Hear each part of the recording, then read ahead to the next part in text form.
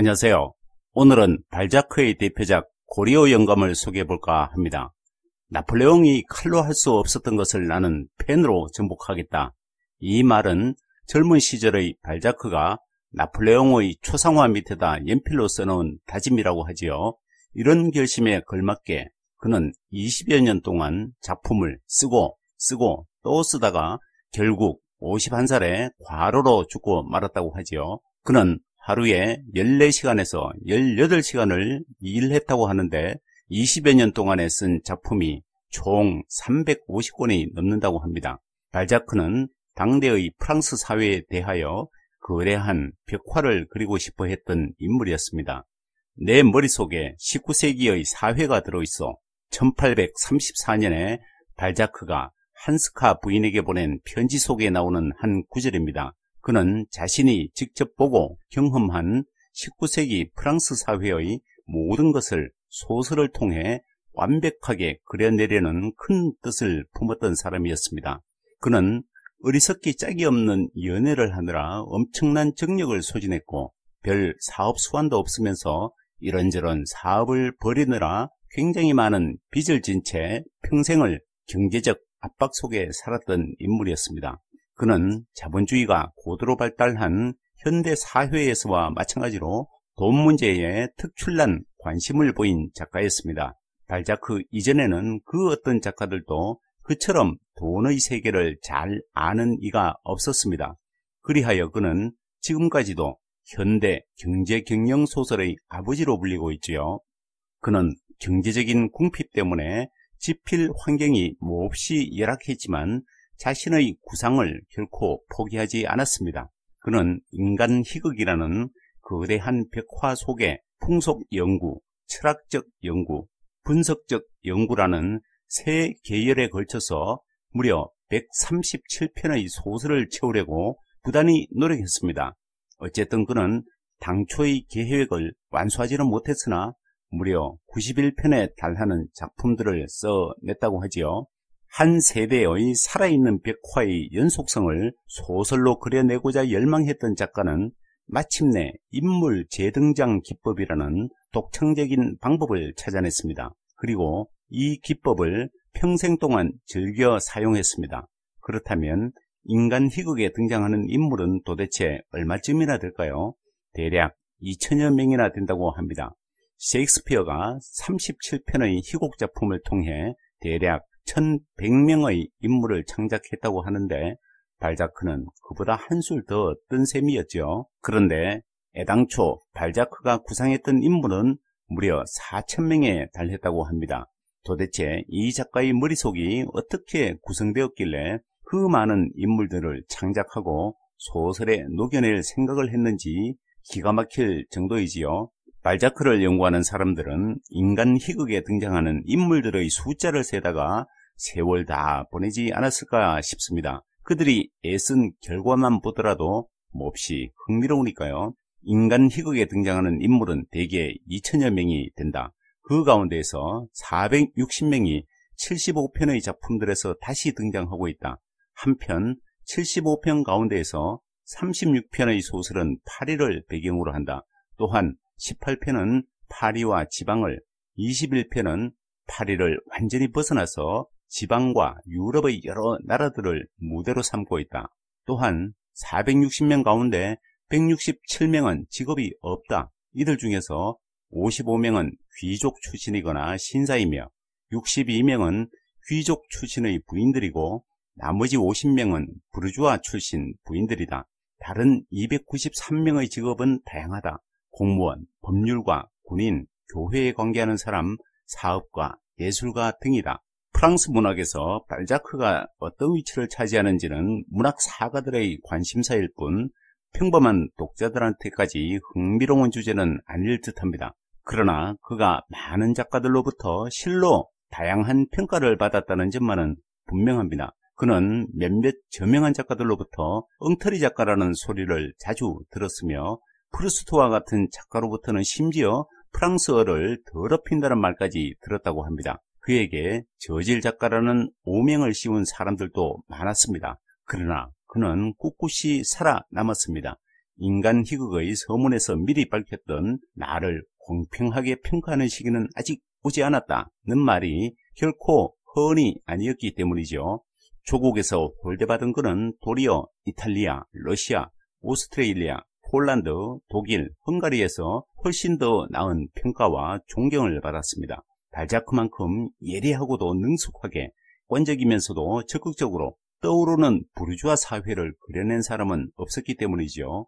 그는 줄곧 예술가적 신념으로 사회의 구조적 모순을 발가벗겨서 독자들에게 당차게 들이댔고, 그런 진실성과 역사성이 끊임없이 독자들을 매혹시켰습니다. 문학계의 나폴레옹이 되려고 했던 그는 어쨌든 고상한 문학 풍조의 반기를 들고 혁명을 꾀했으나 황제에 오를 만큼의 위엄과는 사뭇 동떨어진 인물이었습니다. 무한히 샘솟는 풍요로운 상상력 때문에 작품의 구성이나 플롯의 정연한 전개는 너무나 쉽게 뒷전으로 밀려나기 일쑤였고, 지나치게 꾸며내며 과장하는 습관 탓에 자제력을 발휘하여 우아하고 재치있는 솜씨를 부려야 마땅할 장면에서도 허풍을 치고 속임수를 부린다는 점 때문에 그는 남에게 학자나 철학가의 인상을 보이려고 하는 순간에 구역질나는 사기꾼이 된다는 혹평까지도 들어야 했습니다. 그러나 그가 없었더라면 도대체 누가 당대의 사회를 구성했던 인물들을 그토록 익살맞고 재치 있으면서도 사실적으로 생동감 있게 그려낼 사람이 있었을까요? 그는 소설을 쓴 셰익스피어라 불러도 좋을 만큼 묘사의 달인이었습니다. 발자크는 작가 자신이 남들로부터 연구 대상이 될 만큼 흥미로운 삶을 살았던 인물이기도 했습니다. 글 쓰는 일 말고도 수많은 사업을 벌였지만 판판이 망하고 큰 빚을 졌습니다. 그 때문에 평생 돈 문제에 시달렸지요. 그는 돈 때문에라도 끊임없이 글을 쓸 수밖에 없었습니다. 그만큼 열정적이면서도 드라마틱하게 살았던 작가도 더불었습니다. 걸출한 전기작가인 슈테판 츠바이크가 남긴 많은 평전 가운데에서도 발자크 평전이 유독 걸작으로 꼽히는 이유 또한 그의 삶이 그만큼 특출난 때문이었습니다. 작가 얘기는 이 정도로 하고 고려 영감 얘기로 넘어가지요. 고려 영감은 고전작품으로서는 보기 드물게 아주 재미있는 소설이죠. 그렇다고 해서 이 작품이 돈키호테를 읽을 때처럼 킥킥거리며 웃음을 참지 못할 정도로 희극적이지만은 않습니다. 이 소설의 주된 흥미는 인생의 출구에 점점 가까이 다가가는 늙은 고려 영감과 인생의 입구에서 이제 막 사회 한가운데로 깊숙하게 진입하는 전도 유망한 라스티냐크 학생 사이의 선명한 대비에서 찾을 수 있습니다. 이 두 사람은 과부 보케르가 운영하는 파리의 고급 하숙집에서 함께 생활하지요. 이들 말고도 그 하숙집엔 하숙인이 5이나 더 있었습니다. 그들은 장차 어떤 식으로든 고려 영감과 라스티냐크의 삶에 영향을 미칩니다. 그런데 하숙생들보다 훨씬 더 결정적으로 고려 영감과 라스티냐크의 삶에 영향을 끼치는 인물들은 바로 고려 영감이 애지중지 키워서 귀족 사회로 편입시킨 두 딸이지요. 발자크는 이 소설을 쓸 때 창작 노트에 미리 다음과 같이 썼다고 하죠. 의리 있는 사나이, 하숙집, 600프랑의 연금, 5만 프랑의 연금을 가진 딸들을 위해 스스로 한 푼 없는 빈털터리가 된 남자, 개처럼 죽어가는 그 모습. 이 소설의 등장 인물은 비교적 단촐하고 장소 또한 파리의 어느 골목 하숙집에서 그다지 크게 벗어나지 않을 정도로 좁습니다. 그런데도 이 소설이 몹시 재미있으면서도 흘멜의 고전으로 올라선 까닭은 무엇일까요? 그건 주로 두 가지 이유 때문인데, 첫째는 발자크 특유의 놀라운 입담 때문입니다. 두 번째로는 당시의 사회상을 여러 인물들을 통해 아주 생생하게 그려냈다는 점이지요. 특히 돈 문제에 관한 한 그만큼 생생하게 그려낼 작가는 찾기 어렵지요. 고려 영감이 두 딸에게 헌신적인 사랑을 퍼붓는 모습은 참못 감동적입니다. 그는 아낌없이 주는 나무를 꼭 닮았습니다. 그는 젊었을 때 온갖 고생을 다 겪은 끝에 제면업자로 크게 성공해서 번 상당한 재산을 두 딸의 결혼 지참금으로 다 쏟아붓죠. 자신의 노후 대책이라고 해봐야 겨우 먹고 살 정도의 연금이 고작이었습니다. 두 딸을 시집 보내고 아내와 사별한 그는 변변한 가구조차 없는 하숙방에서 생활하는 외롭고 불쌍한 노인입니다. 그런 그에게 화려한 몸치장을 한 젊은 귀부인이 가끔씩 몰래 드나들지요. 같은 하숙집에 사는 하숙인들은 그 노인네가 돈을 주고 그 여자들을 불러들인다고 생각합니다. 나중에야 밝혀지지만 그녀들은 파리 사교계에서도 알아주는 백작 부인과 은행가의 부인이자 영감의 사랑하는 두 딸이었습니다. 그녀들은 화려한 대저택에 살고 있지만 남편 말고 따로 사귀는 정부 때문에 골머리를 앓고 있지요. 딸들은 자신의 정부가 떠안은 거액의 빚을 갚아주기 위해서 친정 아버지인 고리오 영감에게 끊임없이 손을 벌립니다. 영감은 그런 두 딸을 위해 은식기마저 우그러뜨려 내다 팔아 돈을 보태주고 종신연금을 저당 잡혀 도와주지요. 딸들을 위해서라면 자신이 가진 모든 걸 희생하고 아낌없이 내주는 부성애가 참으로 눈물겹습니다. 고리오 영감은 끝내 빈털터리 신세가 되어 두 딸조차 외면한 상태로 쓸쓸하게 죽게 되지만 아주 잠깐 딸들을 원망할 뿐이죠. 두 딸에 대한 지극한 사랑은 셰익스피어의 희곡 대사 못지않게 감동적이지만 셰익스피어의 리어 왕과는 결이 조금 다릅니다. 리어 왕은 자신의 권력과 영지를 아양 떠는 두 딸에게 내주고 아버지를 진정으로 사랑하는 막내딸 코델리아에게는 아무것도 주지 않고 매몰차게 대하지요. 그런데 막대한 영지를 물려받은 두 딸은 이내 아버지를 배신하고 내쫓지만 정작 막내딸 코델리아는 불쌍한 아버지를 돌보기 위해 자신의 몸을 사리지 않습니다.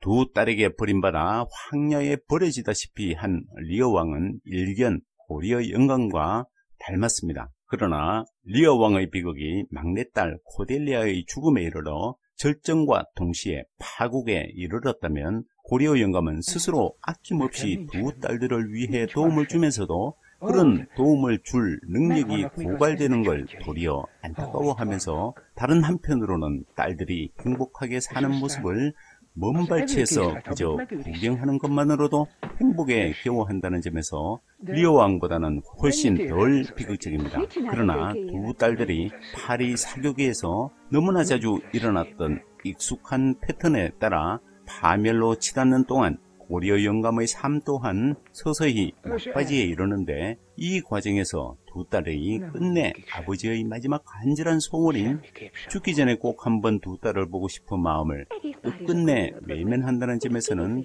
비정하기만 합니다. 백작 부인과 남작 부인인 두 딸이 아버지의 마지막 소원을 외면한 이유 또한 너무나 사소하면서도 어이없는 것들이었습니다. 큰딸은 정부와 함께 저지른 대형 사고가 들통나는 바람에 남편으로부터 외부인 접견 금지를 당해서 어쩔 수 없다는 것이고, 둘째 딸은 자신의 크나큰 목표였던 더 큰 사교 모임에 진출하기 위해 기필코 그날 밤 초대장을 받은 무도회에 가야 했기 때문이었죠. 고리오 영감과 두 딸과의 관계가 이 소설의 밑바닥을 흐르는 주조저음이라면 시골 출신의 가난한 대학생인 라스티냐크는 이제 막 인생의 출발점에 서서 꿈에 부풀어 파리 생활을 배우느라 몹시 바쁜 학생이라는 점에서 고리오 영감과는 사뭇 대조적인 울림을 줍니다. 시골에서 얼마 안 되는 밭대기를 붙이는 부모님이 보내주는 빠듯한 돈으로는 포케르 아줌마에게 하숙비를 내고 나면 남는 게 별로 없었지요. 훗날의 성공을 위해 지금 당장은 밤을 새워서라도 열심히 공부를 해야 하지만 파리 사교계의 화려한 모습을 슬쩍 엿보게 된 이 청년은 그만 마음이 세차게 흔들려 곧장 그리로 뛰어들고픈 충동을 억제하지 못합니다. 라스티냐크는 온갖 수소문을 다해 집안의 친척으로부터 소개를 받아 파리의 부유한 주택가에 사는 먼 친척인 자작부인에게 찾아가지요. 그는 대저택에 출입할 때 마땅히 타고 가야 할 이륜마차는커녕 마부에게 줄 몇 푼 안 되는 택시비마저도 아껴야 할 형편이죠. 사교계에 드나들 때 갖추어야 할 맞춤복이나 구두나 장갑을 마련할 비용은 꿈도 꾸기 어려웠지요. 그래서 그는 고향의 부모님 앞으로 눈물겨운 편지를 씁니다. 이유는 제발 묻지 마시고 최대한으로 돈을 마련해서 보내주시라고 말이죠. 나중에 기필코 성공해서 꼭 보답하겠다는 철석 같은 약속을 덧붙이면서 말이죠. 마침내 어머니와 두 누이 동생으로부터 쥐어짜낸 거금 1550프랑이 그의 주머니에 미끄러져 떨어지자 그가 보인 반응이 참으로 놀랍습니다. 발자크의 천재적 재능은 바로 이런 곳에서 유감없이 빛나지요. 그의 내부에서 놀라운 현상이 일어났다.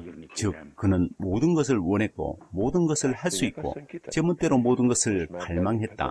그는 쾌활하고 너그러우며 감정이 풍부했다. 그러니까 이제까지는 날개가 없던 새가 크게 날 수 있게 된 것이다. 마치 온갖 위험을 무릅쓰고 뼈다귀 하나를 훔쳐낸 개처럼 돈 없는 이 학생은 한 가닥의 쾌락을 꽉 붙잡았다.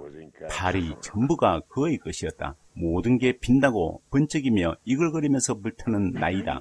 남자이건 여자이건 간에 젊은 사람 아니고는 아무도 맛볼 수 없는 기쁨과 힘이 넘쳐 흐르는 나이. 빛과 격렬한 격정마저도 모든 기쁨을 10배로 만들어줄 수 있는 나이. 센강 왼쪽 언덕배기와 생자크 거리로부터 생페르 거리 사이를 지나다녀 보지 못한 사람은 인생에 대해서는 아무것도 모른다. 파리 여성들이 이 사실을 안다면 사랑을 구걸하려고 달려올 텐데. 청년 라스티냐크가 인생의 출발점에서 겪는 고뇌와 방황은 시골에서 토해지로 청혼의 꿈을 안고 지나게 했던 많은 일반 독자들에게 자신들의 젊은 날의 초상을 되돌아보게 만드는 것임에 틀림없습니다. 저 또한 그렇게 읽었습니다. 시골에서 한 해 동안 아물려 농사지어서 버는 돈이라는 건 전 세계 어디에서나 늘 액수가 빤하지요. 그런 사정을 많이 알고 있었기 때문에 4년간 등록금 전액 면제를 받고 대학을 다녔어도 비밀과외를 해서라도 하숙비를 보태야만 했지요. 그런데 촌놈이 대도시 서울에 올라와 보니 과연 서울은 거대하고도 그냥 찬란했습니다. 대학에 다니기 위해 상경한 첫날 저녁에 대뜸 명동으로 시내 구경을 나갔는데 롯데 쇼핑센터에서 번쩍거리는 휘황찬란한 불빛만 봐도 정신이 아득할 지경이었고 명동 일대의 고층 빌딩들을 쳐다보느라 고개를 한참이나 뒤로 젖혔던 기억이 아직도 생생합니다. 가끔씩 영화를 보러 시내의 개봉관을 찾으려 치면 초대형 화면에서 뿜어져 나오는 돌비 사운드 시스템에 넋이 나갈 정도였지요. 어쩌다 시내에서 직접 보게 된 여배우들은 정말 하늘에서 내려온 선녀처럼 아름다웠습니다. 제가 잠시 비밀 과외를 했던 중학생 여성의 집도 마침 커다란 대문에 정원이 딸린 저택이었습니다. 아이를 가르칠 때마다 항상 비싼 과외를 내주시던 학생의 어머님은 TV 연속극에서나 봐왔던 사모님 같았었지요.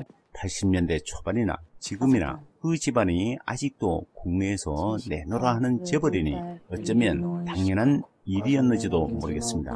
아무튼 소설 속의 또 다른 주인공인 라스티냐크도 시골에서 상경하여 파리 생활을 익히느라 몹시 바빴습니다. 그가 머무는 하숙집엔 수백만 프랑을 유산으로 물려받을 가능성이 희미하게나마 남아있는 처녀인 빅토린 양도 있었지요. 그녀는 평소에 은근히 라스티냐크에게 호감어린 눈길을 자주 보내온 터였습니다. 보케르 아주머니 하숙집에서 지내는 가장 독특한 인물인 보트랭이 어느 날 라스티냐크에게 은밀한 거래를 제안합니다. 빅토린 양이 수백만 프랑을 상속받을 수 있도록 그녀의 오빠를 제거해 줄 테니 나중에 그녀와 결혼해서 갑부가 되고 나면 자신에게 적절한 보상을 해달라는 것이었죠. 라스티냐크는 보트랭의 제안에 몹시 마음이 흔들리지만 용케 자신의 신념이나 도덕관념을 지켜내면서 보트랭의 제안에 굴복하지 않고 견뎌냅니다. 보트랭이 제안의 말미에 라스티냐크에게 한 수 가르치는 기분으로 들려주는 세상 사는 이치는 다음과 같았습니다. 인간이란 전부냐 아니면 전무냐 어느 한쪽이지. 단 부활이라고 불릴 때는 전무이지. 그런 놈은 빈대새끼처럼 지리기야 놓지. 그야말로 납작해져 냄새로 풍기겠지. 하지만 인간도 자네를 닮은 경우에는 하느님이지. 이젠 인간 가죽을 쓴 기계가 아니고 아름다운 감정이 약동하는 하나의 모델하네. 그리고 나는 그런 감정으로만 살고 있네. 하지만 감정은 사상 속에 있는 세계가 아닐까? 고려 영감을 보거나 그의 두 딸은 노인에게 우주 전체이지. 그녀들은 실이지. 그 실로 노인은 만물에 파고들 수가 있지. 자, 그런데 인간을 깊이 파고들어가 본 내겐 단 하나의 현실적 감정만이 존재하네. 즉 남자와 남자 사이의 우정이지. 보트랭의 인생 강의는 여러 날에 걸쳐 라스티냐크를 계속 흔들어댑니다. 파리에서 출세하는 법, 좋은 자리가 5만 개밖에 없는 사정, 파리 사회를 이루는 계층구조, 파리에 도사린 온갖 지옥 같은 함정들까지도 보트랭은 훤히 꿰고 있지요. 라스티냐크가 뛰어들고 싶은 100가지 직업에서 재빨리 성공하는 사람이 10명쯤 있다면 바로 그 사람들을 도둑놈으로 부른다는 말까지 그의 강의는 참으로 친절한 데가 있었습니다. 이제 자네가 결론을 끌어내보게. 인생이란 지금까지 얘기한 그대로야. 인생이란 부엌보다 더 아름답지 않으면서도 썩은 냄새는 더 나는 거라네. 인생의 맛있는 음식을 훔쳐 먹으려면 손을 더럽혀야 하네. 다만 손 씻을 줄만 알면 되지. 우리 세대의 모든 윤리가 거기에 있네. 나는 세상을 알고 있네. 다시 고려 영감 이야기로 되돌아오지요. 두 딸을 아낌없이 도와주다가 끝내 완전한 빈털터리가 된 노인의 장례를 치를 인물은 이제 라스티냐크 밖에는 없었습니다. 고려 영감은 일가 친척도 없이 해가 질 무렵에서야 간신히 페르 라세즈의 묘지에 안장되지요. 아주 헐값으로 사들인 흑빈자용 관을 덮으려고 흙을 몇 사 퍼서 던지던 두 명의 매장꾼이 라스티냐크에게 돈을 요구했지만 학생의 주머니에는 돈이 한 푼도 없었지요. 하숙집에서 연구차가 떠날 때부터 동행했던 사람이라고는 하숙집 심부름꾼인 크리스토프밖에 없었지요. 라스티냐크는 그에게 1프랑을 빌려 매장꾼에게 건네줍니다. 그는 너무나 슬퍼서 발작을 일으킬 정도가 되었지요. 그가 고려 영감을 매장한 후 어둑어둑해진 묘지의 언덕에 올라 센 강의 두 기슭을 따라서 꾸불꾸불 누워있는 등불들이 빛나기 시작하는 파리를 내려다보면서 하는 말이 이 소설의 결말입니다. 이제부터 파리와 나와의 대결이야. 이 대목을 읽는 순간 제가 오래전에 대학을 다니던 무렵이 불현듯 다시 떠올랐습니다. 1학년 때였는지 2학년 때였는지는 분명치 않지만 하여튼 이맘때처럼 여름방학이 끝나갈 무렵이었습니다. 시골 고향에서 낮에는 농산일을 거들고 밤에는 고향 친구들과 어울려 마음껏 술을 마시며 놀던 방학 생활을 마치고 서울로 상경하기 위해 하루 온종일 걸리는 버스를 탔었더랬지요. 꾸벅꾸벅 졸다가 문득 눈을 떠보니 어느새 거대한 도시가 어둠에 휩싸여 있었고 한강을 따라 온갖 불빛들이 거대한 띠를 이루며 아름답게 빛나고 있었습니다. 시골 고향과는 너무나 다른 풍경이 느닷없이 눈앞에 나타난 순간 저는 화들짝 놀라 정신을 차리고 몸을 고쳐 앉았습니다. 여기가 바로 서울이군. 이제부터 다시 시작이군 하는 생각이 불현듯 떠올랐습니다. 그때 속으로 떠올린 혼잣말 속에는 분명 서울과 나와의 대결이라는 뜻도 아예 없지는 않았으리라 믿습니다. 발자크의 고려 영감을 읽다가 그토록 오래전에 제가 직접 경험했던 젊은 날의 희미한 기억과 풍경과 다짐들을 되살려낼 줄 그 누가 알았을까요? 이것으로 고려 영감에 대한 작품 소개를 마치겠습니다. 감사합니다.